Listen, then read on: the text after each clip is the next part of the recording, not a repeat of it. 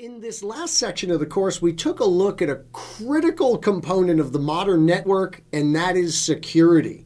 Let's go ahead and take a look at another very important aspect of modern networking, and that is quality of service.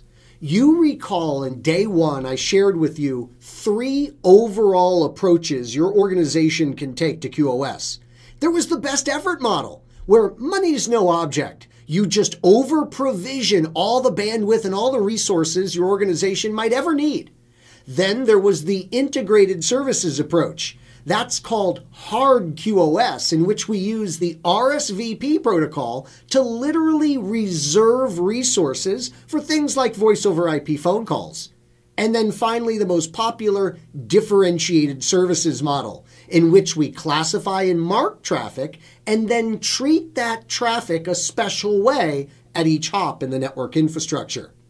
Have you mastered those 3 overall approaches to quality of service? Let's find out right now. Let's do one of our interactive polling questions. Grab your mouse. You're going to be voting for the correct response here.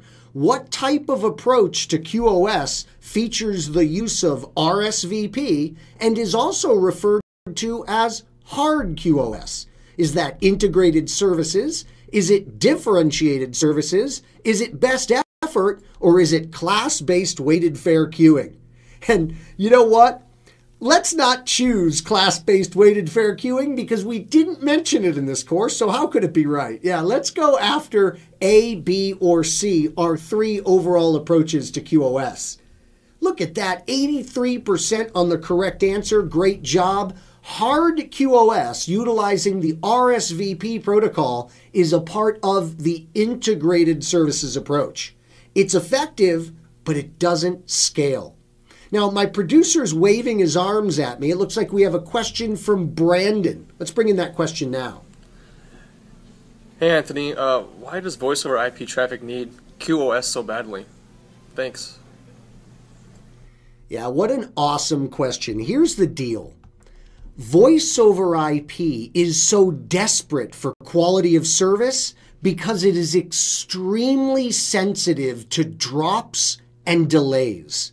You compare this to data traffic, and what you discover is data traffic may be real greedy, real bursty in nature, but it really doesn't care much should there be some packet drop or some delay. Voice over IP traffic is the exact opposite. It's very fragile. It's a delicate flower that we must treat with great care in the network infrastructure. So Brandon, it's because of this drop and delay sensitivity that we so desperately need to give voice over IP traffic the quality of service that it deserves.